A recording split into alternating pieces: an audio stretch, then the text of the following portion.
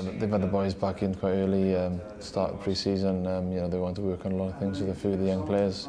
You know, it's gone quite well. It's come to the end of it now. We've played Bristol in a pre-season friendly, beat them, but we've got a big test on the weekend against Northampton, and we'll see how far we've come. Oh, you know, we want to be finishing top region, like I said, and stay injury-free, and I think we'll do all right. I think it was 10 or 11 Wales under 20s internationals, so you know, it goes to show how young the squad is.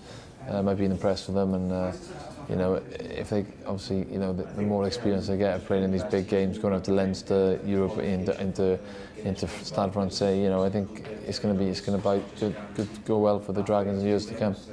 Oh, you know, the Pro12 has always been massive, but to have Guinness involved in it now, you know, the league is going to go up a notch. You know, it's been televised on, you know, various channels now, and the Guinness 12 is going to be right up there now with the likes of the top 40 in France.